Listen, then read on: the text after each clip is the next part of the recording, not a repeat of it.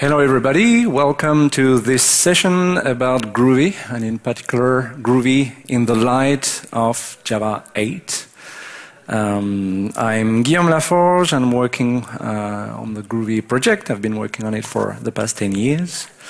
If you want to stay up to date with Groovy news, I'd like to plug this weekly newsletter every Tuesday. There's a weekly dose of news about the Groovy project, Groovy ecosystem, etc. So if you're interested in Groovy or already use Groovy but want to get more information about the ecosystem, don't hesitate to subscribe to that little newsletter.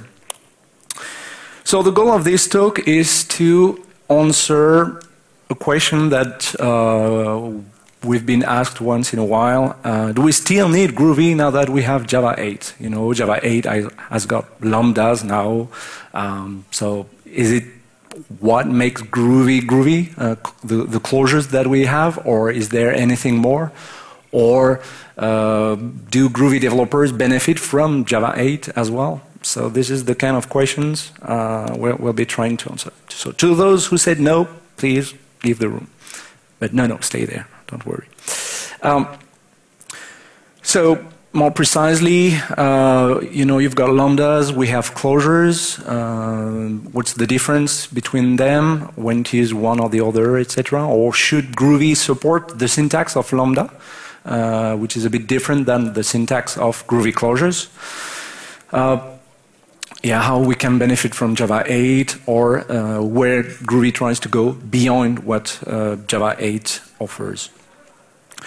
If you look more closely at the feature list, so it's not a complete feature list, of course, but just trying to draw parallels between Groovy and Java 8. I'm particularly focusing here on the new syntax elements of Java 8. So closures, I mentioned, versus lambdas. In Groovy 2.3, we added the notion of traits, which somehow can be mimicked with default methods in interfaces. We have a pretty rich way of handling truth, null handling, etc. On the other hand, Java provides optional. We've got tons of additional methods on top of the collection API to do functional programming with collections, and Java 8 adds the stream API, method closures, which are equivalent to method references. So there is some redundancy between the two. So what should we be doing? Should we just use what Java provides, or sometimes Groovy might do things differently, etc.? We have to decide, and not all the decisions have actually already been taken. So your feedback is useful. If you have anything to say about a particular topic I'll cover later on, don't hesitate to make your voice heard. So in Java 8, I'm not going to do a Java 8 crash course covering all the features, but I want at least to contrast the two and show you how they behave, what are the similitudes, and so on. So in Java 8, we'll focus particularly on the new syntax elements, also a bit on streams, the datetime API, a few words about the Nashorn JavaScript engine, and basically all the other aspects are more about the platform, sometimes the API, and nothing particular. It's not that it's not interesting, but it's not of particular interest to that talk today. And on the Oracle website, there's a nice, concise resource with more details about those features. But in just one page, although there are quite a bit of new items, new things in Java 8. So let's focus on the syntax part. Java 8 got lambda expressions, method references, etc. We'll cover basically all these ones. Improved type inference, it's a compiler thingy, not really something specific to a language construct. And method parameter reflection, it's related to a reflection, and it's something that Groovy can also benefit from, but nothing I can contrast between Java and Groovy. So let's start with, yeah, it's a lambda. It's a kind of lambda expression. So the typical example, so you have a stream of students and you want to filter those who graduated in 2011, then you want to get their scores and you want to find the maximum score for all those students from 2011. So you notice here in bold, that's the lambda expression. So there are parameters, you've got an arrow, you've got the body of the lambda expression. And what's interesting, if you look at the API under the hood, filter takes a predicate, but here you have a lambda expression. So somehow the Java compiler transforms that lambda expression into a predicate. So a predicate, the predicate is actually a functional interface. And Java 8 adds several functional interfaces like consumer, like, well, there are quite a few which are available and have been added in Java 8.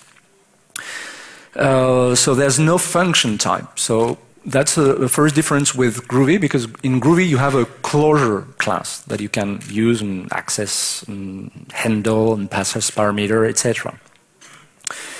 Another interesting thing is that actually you see all those methods are somehow chained. So you call filter, you call map, you call max in a chained way, chained method calls. What's nicely done is how it's being done in you're actually kind of building a pipeline, and then you do a single pass over the collection. So you don't create intermediary collections. Once you've filtered everything, you create a new collection, then you map, then it creates another resulting collection, then you find the maximum. So no, it's done as a single pass, and you get the result at the end with the last call here, the max operation. With Groovy, when you use the standard Java collections, so here instead of a stream, you'd have a list of students. We already had methods like find all, which is like the filter. We had collect, which was like which is like map from Java 8 on the streams. So you would do students, find all. So it's a bit shorter because we've got shortcut notations for the property. The Groovy properties, or well, like you know, you've got getters and setters. You can use that notation in Groovy, and we also have the it parameter, which is the default parameter of a closure. But the drawback compared to streams is that we actually do create intermediary data structures, so it's a bit less efficient than what the Java stream can do. There are some variants of those methods for iterators, so it's closer to the pipeline approach where you do a single pass, but we don't have iterator variants for all the methods. But what's interesting is that Groovy provides the same kind of coercion from a closure to a predicate, just like Java 8 does with a lambda expression transformed into a predicate or any other functional interface. So here, instead of, if you remember 2 slides earlier, instead of this Java 8 lambda expression, and I'm back to the new slide. Here, instead, I'm using a closure. A Groovy closure is delimited with curly braces. It's the same arrow. And you can use the stream API with Groovy closures. So actually, strictly speaking, we don't really need to support the syntax of lambda expression, since after all, we have Groovy closures. But some people may disagree and think it'd be better for, let's say, a copy and paste compatibility between Java and Groovy. Perhaps it would be nice to support it. So your opinion is interesting if you've got a preference one way or another. Don't hesitate to shout. And beyond that, the lambda expressions. So this is the usual syntax for lambda expressions where you have a parameter. Here, if you've got two parameters, you're going to use parents around the parameters. And if this is just an expression on the right-hand side that you're going to return, you don't need to use curly braces to denote a block of code. And the return keyword is optional. But otherwise, if you've got several statements, etc., you have to use curly braces and use the return keyword explicitly. The parents. And another example of using lambda expression with here streams. So imagine you have a stream of ints from 1 to 100, and you want to iterate over all of them, or you want to retrieve all the lines of a file, and you want to turn the lines into uppercase, then print them.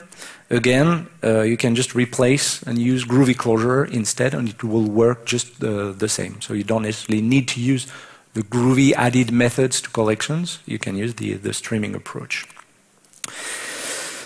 But, oh yeah, something I forgot to mention. So this is this little bubble.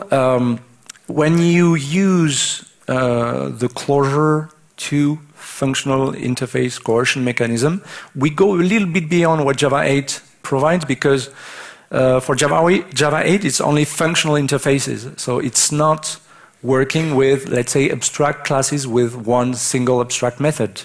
Whereas in Groovy, the coercion mechanism is a bit wider. It goes a bit beyond, because it also works with abstract classes with one single abstract method. Beyond lambdas, some other things that Groovy closures do, because I want to show you where Groovy goes beyond or does some things differently. We have this ability to define a default parameter for the closure parameters. So let's say I define a mult closure, so I can assign that into a variable. If that had been, Java 8, I would have needed some functional interface to put that lambda expression into. Here, it's a closure, Groovy lang closure class instance. And notice here that the second parameter, b equals 10. So if you call mult with two parameters, 2 goes into a, 3 into b, etc. So we get 6. But if you call the closure with just one parameter, it will fill the value of the b, of the second parameter, with the default value. So it's something in addition to what lambda would provide. Another interesting aspect, since Groovy is a dynamic language by nature, although you can do static type checking, static compilation, etc. But by nature, I would say it's a dynamic language. When you don't specify the types of your parameters, but you assume that those two parameters can be added together because you use the plus sign, you can actually pass any type of parameters. So here I can add 100 and 200, but since there's a plus operation, a plus method, or the Groovy runtime knows that you can add two strings together to concatenate them, then you can also do that plus operation on those two different things. Because, I mean, a number and a string, apart deriving from object, there's no common ancestor to those two. So I couldn't define anything else than object as the type of those two closure parameters. So it works both for numbers and for strings, and anything that actually has got a plus method. So you can define your own operator of loading by following certain naming conventions. Something I'd like to show you also with closures, it's our notion of builders. So it's not fluent API kind of builders, but builders to create hierarchical data structures. So Groovy provides different builders for building Swing UIs, for building XML payloads or JSON content, etc. And we are going to look at an example of a builder which I will write with a Java 8 approach using lambda expression and what it would look like with a Groovy approach. So this is inspired by an article I found on dzone, which was trying to mimic the Groovy builders, basically, but with lambda expression. So this is a kind of builder for creating a POM, like a Maven POM. So you would have different methods like L to create elements or attributes with LX, etc. And you see that we use closures, lambda expressions, sorry. I'm so used to saying closures that I'm still not used to saying lambda. Lambda expressions, so when a lambda expression doesn't take any parameter, you still have to use a parents arrow on the body of the lambda, which is a bit more verbose, I would say. But the particular interesting aspect with the Groovy variant I'm going to show you is that you can actually deal with the delegation strategy. So a method or a property which is accessed inside a closure, you can say, okay, call a method coming from a certain context, etc. You can customize that kind of thing. So I'm not going to go into details about that, but show you what it would look like in Groovy instead. So instead of repeating all the time POM-L or POM-LX, and instead of having that slightly more verbose notation when you have 0 arguments to pass to your lambda, a Groovy variant would look like this, because I can instruct the POM builder class that those method calls, these are model version, group ID, etc., are actually method calls. Those method calls would be called on, let's say, the POM builder. I can define the delegate of that closure to say, okay, those method calls or property accesses should be delegated to something else. Here, the POM builder. And notice that when I pass a closure, I don't need to use the parents arrow, because a closure without parameters just looks like a curly braces delimited block of code. And it's actually, in my opinion, more readable than the other variant, especially because of the fact you don't have to repeat POM-L, POM-LX, etc., because of this delegation strategy approach that Groovy closures provide. So hopefully, I hope you agree that Groovy builders are more readable than what we could mimic with lambda expressions. And to those who might think otherwise, you know the story. Let's muscle our brain cells a little bit. So we're still on the topic of closures. Closures, since we have a closure type, we can also add methods to the closure class. And for instance, one of those methods is memoize, to memoize the outcome of previous invocations of the closure. So when you do something like Fibonacci function, you're going to call, so for Fibonacci n, you're going to call Fibonacci n minus 1, n minus 2, and Fibonacci of n minus 1 is going to call Fibonacci of n minus 1, which is n minus 2. So you're going to call recursively Fibonacci way too many times. So with memoization, with that pattern, the Groovy closures can remember the outcome of previous invocations, so that the next time you call Fibonacci of 35, it's going to return 35 from a cache rather than recalculate and redo the recursive calls. And we also have that ability not just for closures, but we also have what we call an AST transformation, a code transformation for methods, so that you can annotate a method with @memoized, and it's going to do the same thing for methods as well. Do you know what I'm going to talk about with this picture? Tail recursion, yes. So tail recursion, we have a method called trampoline, which can somehow, so factorial is again an example of a recursive method.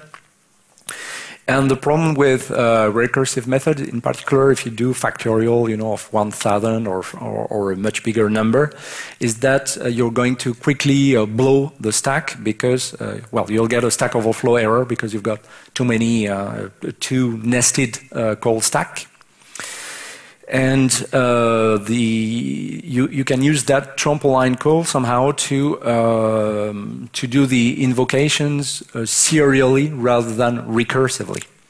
And we also have the same thing since Groovy 2.3 with the AST transformation called tail recursive, which does the same thing for methods as well. So we try to do the same things for closures and for methods. And so you can use @tail recursive, which is new in 2.3. The little thing I'd like to mention as well, which is somehow a drawback of doing tail recursion, is that for proper tail recursion, the last thing needs to be the last expression of the closure or the method needs to be the recursive call. So if you write factorial more intuitively, and you do n times trampoline n-1, the tail call cannot really take place because the last operation is actually the multiplication of n and trampoline. So instead, I've slightly rewritten those examples using an accumulator, so that the last call is actually the tail rec call. So it's got the drawback of sometimes perhaps you might have to update the way you've written the algorithm so that you really have something which is tail recursive. In method references, we're going to speak about that now. When you do something like swing or some other API that requires some action listeners, etc., what's nice is that you can pass, or imagine you can pass a listener in the form of a lambda expression. And the idea of method references is instead of passing a lambda expression, you can actually pass somehow a reference over a method. So this is going to call system out println with the parameter which is passed to the lambda normally. So notice this notation with the double colon. And actually, so there are three main cases. So you can have a method reference over an instance method of a specific instance, a static method of a class, or an instance method of some class. So there are three cases for method references. In Groovy, we actually have already a similar, let's say, operator. This is $, but it actually covers only the first two cases. So we don't have the last case available.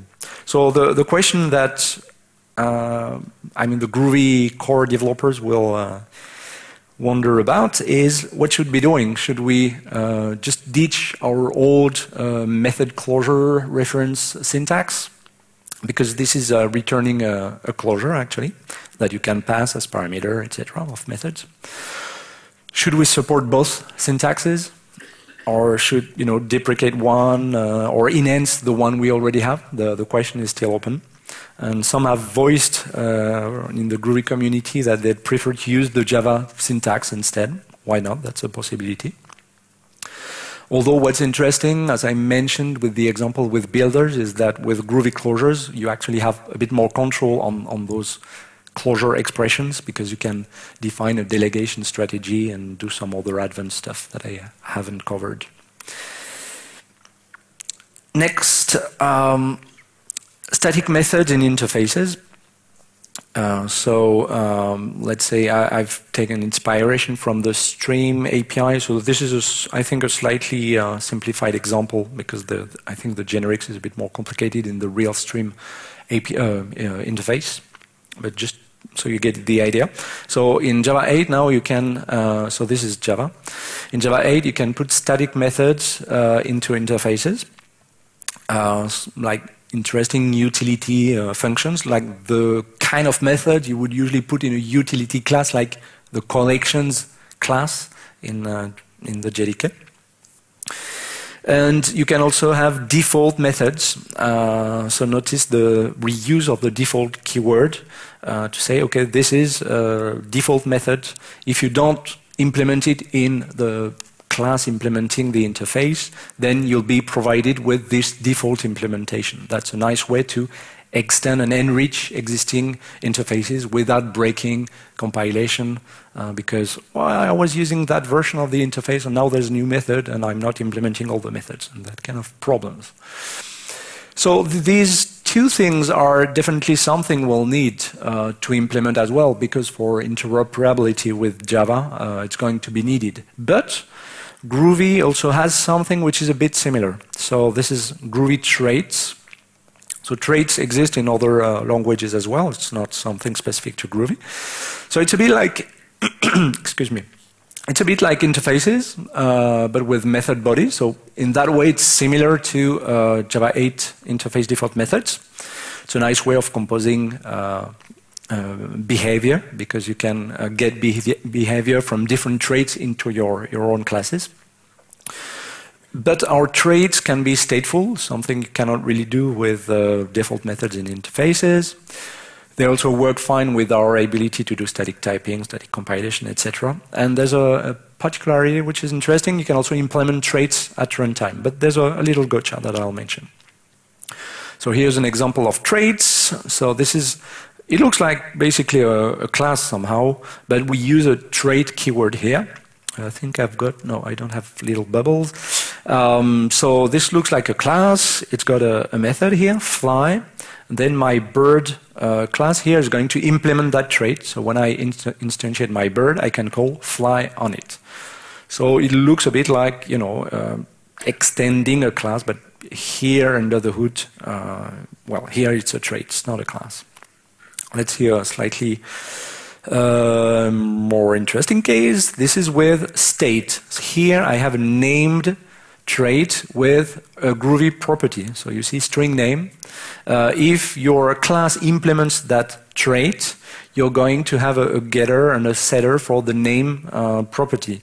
And you can use Groovy's named parameter default constructor, and you can use the shortcut syntax for accessing properties. So instead of calling b.getName, you can say, as usual in Groovy, b.name equals colibri.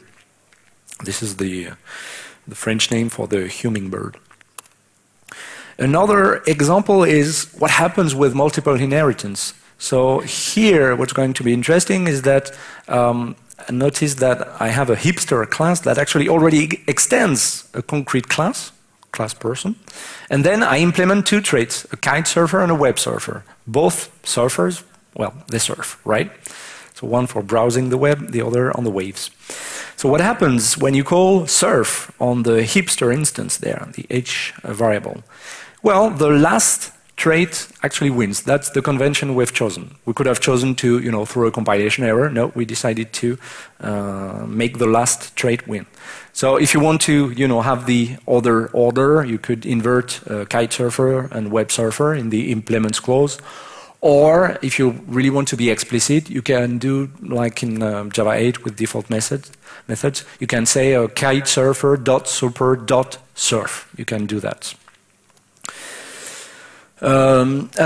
Tomorrow at the same time I have a talk which dives more into the new features of Groovy 2, 3, 2, 4 and beyond. And if you want to get more details about those things, I invite you to come to my other session tomorrow.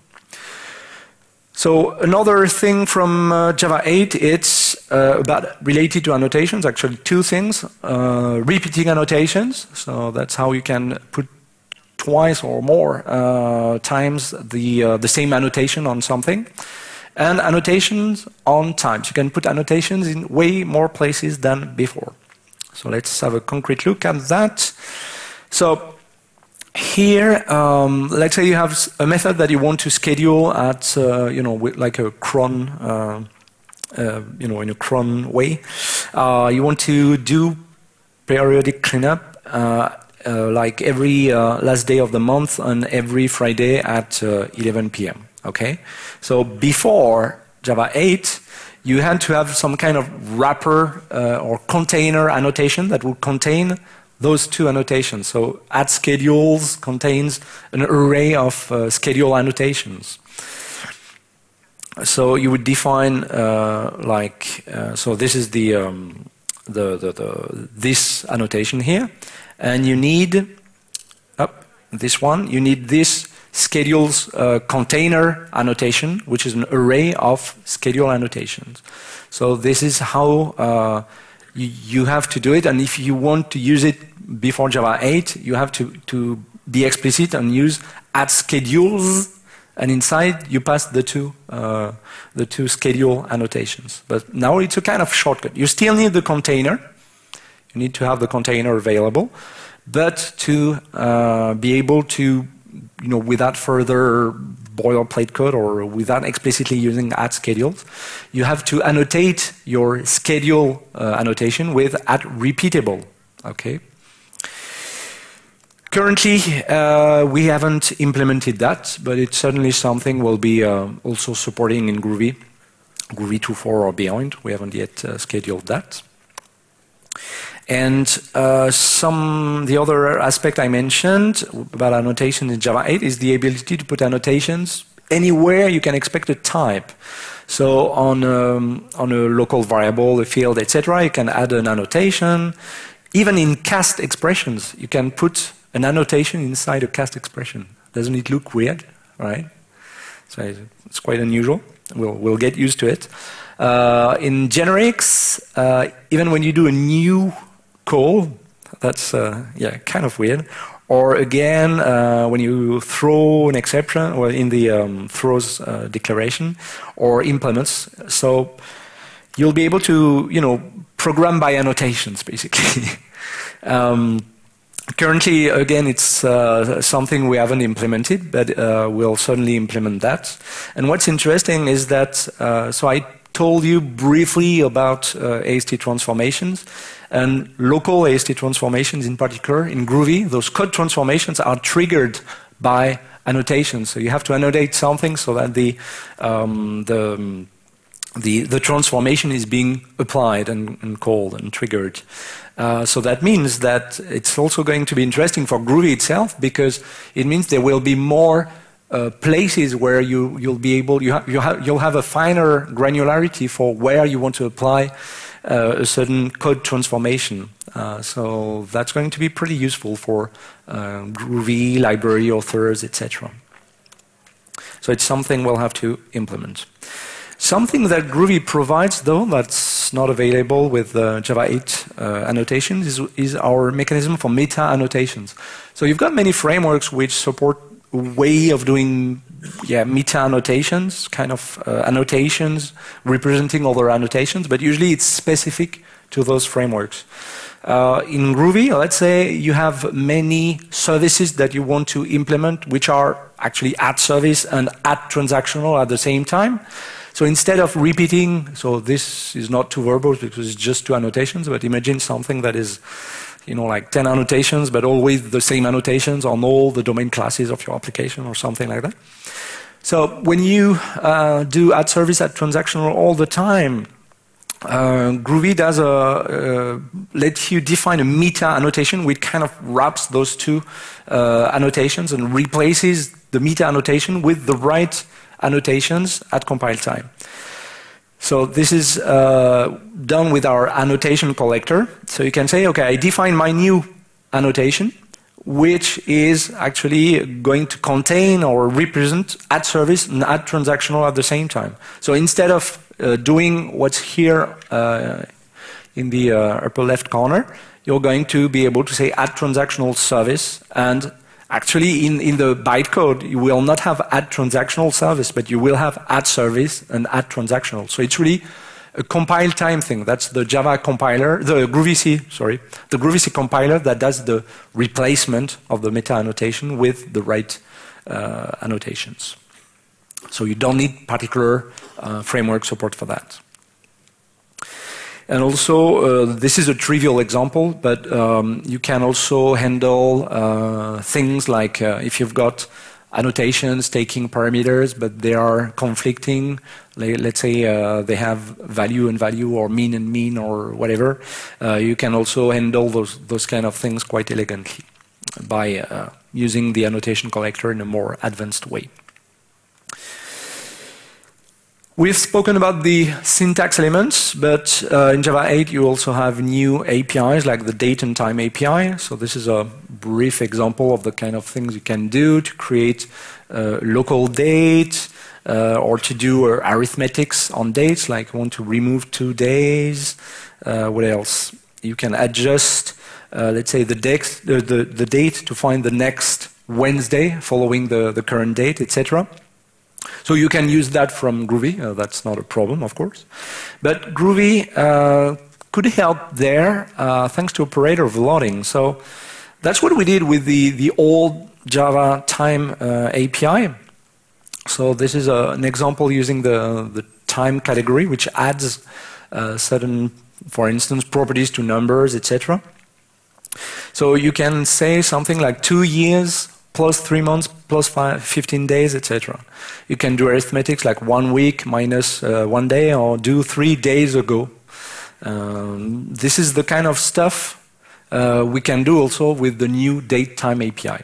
So again, we haven't implemented that, but that's something we are planning to do, so that you can have something which is more readable in terms of how you deal with the dates and calendars, etc., but with the new date time API. The stream API, well, we've already mentioned it, basically, so the stream, map, reduce kind of stuff. So this is how I explain map reduce to my daughter, how to make sandwiches. So I will be fast through that one because we've already seen it, but as I'm mentioning APIs as well, let me just say it again. So here you have a collection of person, you're going to get a stream, then you can filter, map, sort, and join everything together afterwards. So again, what's nice is that you can either use the way the usual, actually it's not joining, it's join, the usual API provided by the GDK, the Groovy Development Kit, or you can use the stream API right from the stream from Java 8 with Groovy closures instead of lambda expressions. That's what I already explained. Except that we go a bit beyond, because it's not just with functional interfaces, but as well with abstract classes. And another class which is part of the JDK, it's optional. So it's a kind of wrapper object around some type, which is so something which has got a value or is null, but it forces you, if you want to get to that internal value of that optional boxed object, you have to be explicit and deal with it. So either by using maybe name or else, which is a default value. So if you want to get the result, so you get either the result inside the optional, or you get unknown, or you have to be explicit and say if present, or otherwise do something else, and then you can go call a .get, etc. In Groovy, we can also use optional directly. If you're running on Java 8, on JDK 8. So you can just do the same thing as you do with Java. But Groovy supports some interesting things, which is the Groovy truth. You can even customize the truth in Groovy if you follow certain naming conventions. And thanks to an ask Boolean method, just like it's a bit like operator overloading when you do PLUS method. Here, if a type has got an ask Boolean method, you can coerce a certain instance of that type into a Boolean expression. I'm going to show you what it looks like. And the other interesting aspect is that things which are null, empty, zero-sized, or equal to 0 can be coerced into false and otherwise to true. So if you combine those things, so I'm not diving into the details, but if you combine those things together, and also the infamous Elvis operator, This is like a ternary operator, but the value in the middle is squashed in between the question mark and the colon. So let's revisit what we could do with optional in a Groovy way. So let's say you define an optional. So you could use, instead of get or else, you could use the Elvis operator to get the default value if the optional is null. Or instead of being more verbose and say maybe name if present, etc., you could just use truth coercion, the Groovy truth, to say, okay, if it's not null, then do something. And also, this last one is interesting. That's the safe navigation operator. So when you use that in Groovy, if imagine that you chain A question mark dot B question mark dot C, etc. If anything in the chain is null, it's going to be null. The result of that call is going to be null. So you don't have to do if the first thing is not null, then I call the second thing on the result, then if it's not null, etc. So you don't have to use nested if statements. And by the way, it's a feature that's been borrowed by the Apple Swift language. They borrowed that from Groovy. So it's nice to see that, you know, Apple took inspiration from Groovy. That's, you know, we're very proud of that. If the optional is not null and actually contains a thing, then you could call to uppercase. So you'd have a nice shortcut leveraging the Groovy truth, the Groovy truth, the Elvis operator, and the safe navigation operator. So you could make optional even nicer when you use Groovy. The Elvis operator, yeah, the Groovy truth, because I transform an optional into a Boolean expression, and here the safe navigation. That was an interesting discussion on our mailing list about that, if you're interested in some more background. And it's not implemented, but something we might be doing. So this part is more about the things we didn't yet implement, but will at some point. So in terms of APIs, there's a new implementation of the JavaScript language and scripting engine inside the JDK 8 with the Nashorn implementation. So I think Nashorn is the German for a rhinoceros, right? So it's funny because, you know, you're on the JVM, you can write in Groovy and call some JavaScript from Groovy, and you see that you've got some sane JavaScript logic. You know, you add an empty object to an empty list and it returns 0. The Groovy doesn't do that kind of things, so you're safer with Groovy. And so it's funny because you can, you know, call JavaScript from Groovy. And I wanted to mention something else, which is GrooScript, which is a project from the community, which is actually our Groovy to JavaScript compiler. So nowadays, a language is not deemed modern if it doesn't have a JavaScript transpiler. So we have GrooScript, which actually lets you translate Groovy into JavaScript, and even support some of the meta-programming, etc. So it's quite advanced. And what's nice is that on the website, if you go to groovescript.org, you'll find tons of samples with Node.js, with React.js, etc. So all written in Groovy, but behind it's using those frameworks and JavaScript libraries. And it's got also plugins for Gradle and Grails, which are available. So it's funny because in the APIs, you can see, in the examples, sorry, you can see Groovy, you know, in the browser, etc. So you can have full Groovy in the front end, in the back end, and everywhere. So for those who like to work with a single language, it can be interesting. JavaFX, so it's deemed to be the new swing. Are there some JavaFX users, by the way, in the room? Yeah, 1, 2, yeah, 3, okay. Not that many.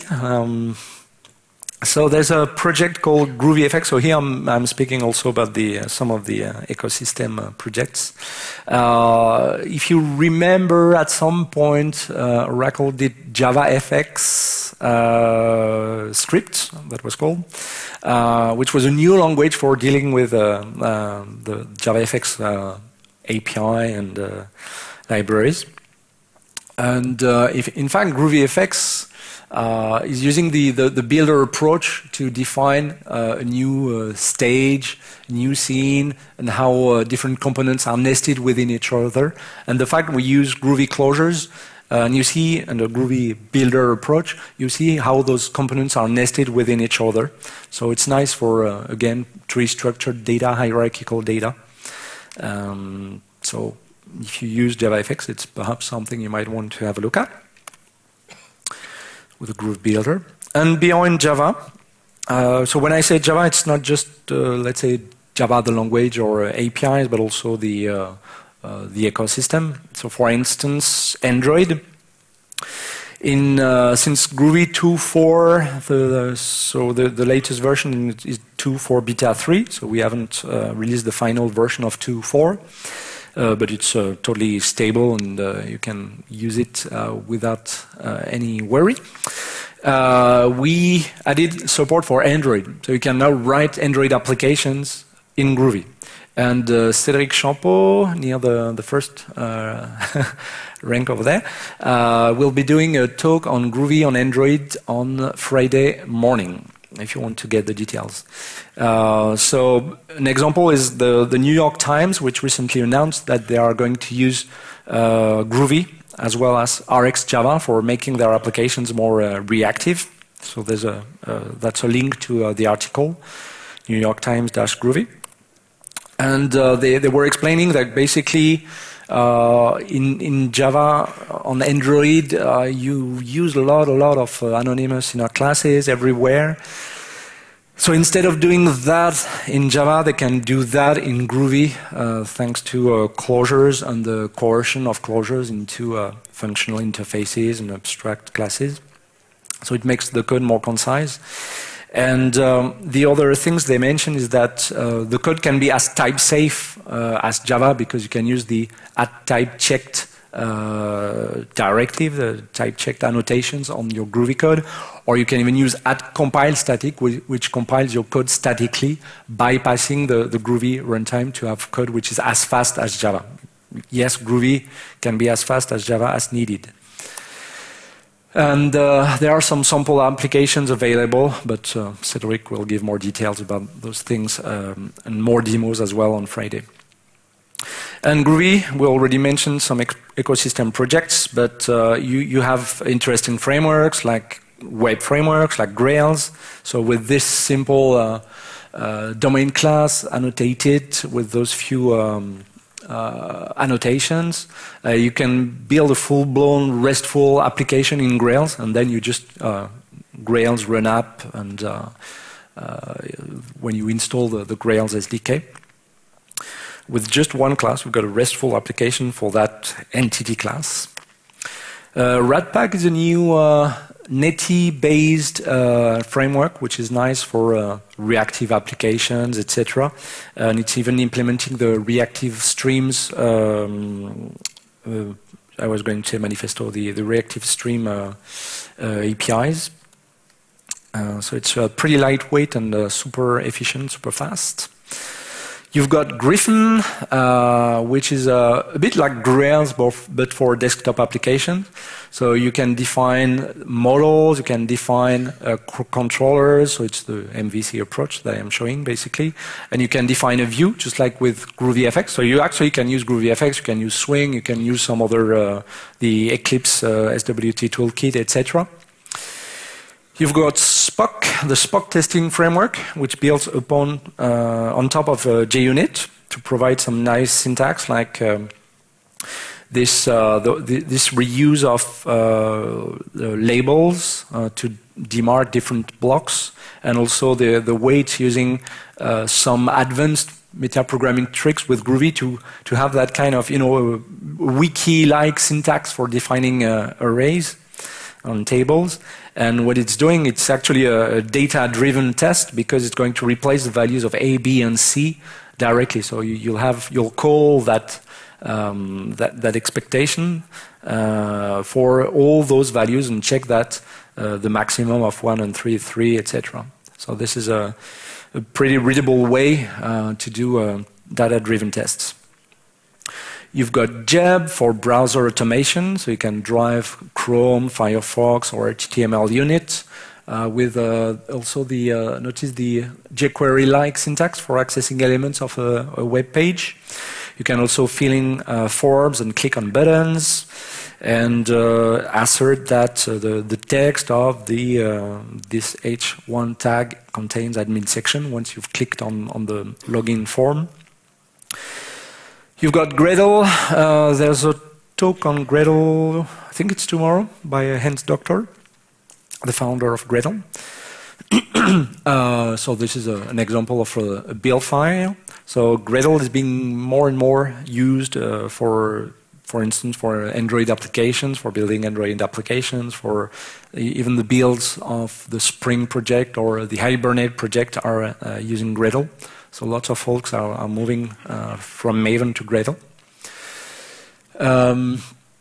Jeepers, that's our concurrency, parallelism, asynchronous solution. So you can do actors, you can do software and transactional memory, you can do what else? Well, there are many concurrency, parallelism, async routines and concepts. Here it's just an actor example, but you've got many things that you can do with the Jeepers library, and it's part of the Groovy distribution. So it's not part of the Groovy APIs per se, but it's part of the Groovy distribution when you download Groovy. Yes, CSP, data flow concurrency, that's one which is really nice. And some simplifications of the fork join APIs, etc. And as well as, so it's back into the APIs with the Groovy modules.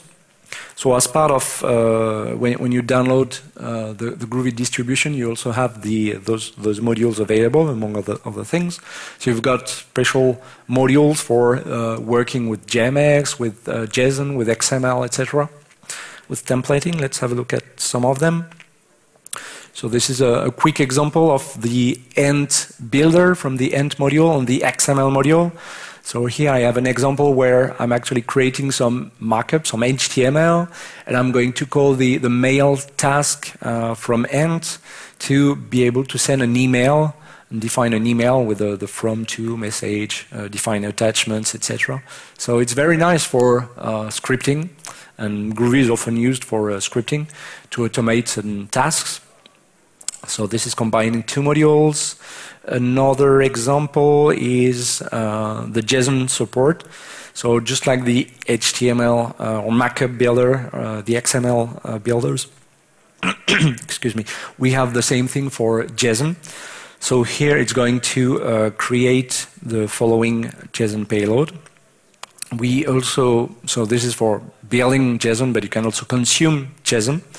This one is pretty powerful because you can say, so you define a parser, JSON parser, and you can parse the text of that remote URL. So this is actually doing an HTTP GET because if you do call .text or getText, it's a shortcut for the getText method. It's actually going to do an HTTP GET method without having to use a URL connection and that kind of things, or Apache HTTP client or that kind of things. And the other powerful aspect is that you don't have to do any kind of marshalling thanks to the fact that Groovy is a dynamic language. So no matter the payload that you are parsing, no matter the JSON content, you can access, if you know what that JSON looks like, you can access the first element of the array, the JSON array, which is returned, the commit object, the author object, the name property of that object, and get like the name of the latest commit, of the committer of the latest commit on the Groovy code base. I don't know if it's Cedric, but it might be someone else, and it might be Cedric. At least when I wrote that example, that was the case. So it's pretty powerful because in just 2 lines of code, you can do RESTful calls and parsing without having to create a full object graph representing commits, authors, etc. And we also have a new markup. So we had template engines, but in Groovy 2.3 we added a new markup template engine. So based on the same principle of the markup builder, which supports internationalization and can be statically compiled so that it's super fast at rendering, etc. And it's also integrated in Spring Boot, by the way. So the idea is that you have some kind of such template with a builder approach. So you've got a cars tag, and you iterate over a list of cars, and then you output car tags. And then you define a model, and then you can feed that model to your template, and then it's going to create that kind of XML. And this is how you can do that. You create the engine, create the template, and call the methods. So, back to our original question, do we still need Groovy now that we have Java 8? So I hope that through those examples I showed that Groovy is not just Java plus lambda expressions, but Groovy goes way beyond in terms of simplifying the syntax, providing nice shortcuts, adding new interesting libraries, and coming with a rich ecosystem of projects. So I hope for you too, the answer to this question is yes, we still need Groovy because Groovy continues to innovate and provide useful tools in your tool belt to make you more productive. And the longest answer is twofold. Yes, because of the synergy, the fact that when you use Groovy and Java 8 together, you can do even more things. So you can benefit from the nice aspects like of the Stream API, how efficient it is, etc. You can build on top of that. Because it's a synergy in the sense that if you combine everything, Java 8, existing libraries, modules, etc., from the Groovy ecosystem, you're going to really use a very powerful platform. And the other remark is that we always try to go slightly beyond what Java provides, like our closure to our closure coercion mechanism goes beyond just functional interfaces, but we'll work with abstract classes, etc. So we're always trying to provide a bit more than what Java 8 or Java X offers. So there are still questions which are still open for future versions of Groovy, of course. So which elements of the syntax we should be supporting or not. So your feedback is interesting. Again, don't hesitate to ping me on Twitter at Guillaume Laforge or on our mailing list, etc. So we are really eager to hearing from you about that. And there are further possible API enhancements, like the example I gave with the optional class, and things like operator overloading for the datetime API, etc. And your feedback is more than welcome, and your contributions even more so. So don't hesitate to come to contribute to the project. So thanks a lot for your attention, and I'm happy to take a couple of questions. We have 3 minutes left. Any question? Yeah, one. The what, sorry? Jeb. Jeb, yeah, Jeb, it's actually, so I don't remember how it's implemented. It's using Selenium under the hood. So it's a kind of, new layer on top of that. And using the Chrome browser, the Firefox browser, the HTML unit browser from Selenium. Yeah. So you can specify the browser, yes. No more question? Or one more here? Yeah, the JSON parser is actually the fastest one. So in Groovy 2.3, it's been totally rewritten, and it's been compared to JSON as well as Jackson. And at least on the benchmarks that we tried, it was consistently faster, either same speed or 2-3 times faster sometimes. So it's indeed very, very fast. So if you want a very fast parser, it's a good choice. Other questions? No. Well, thanks a lot for your attention.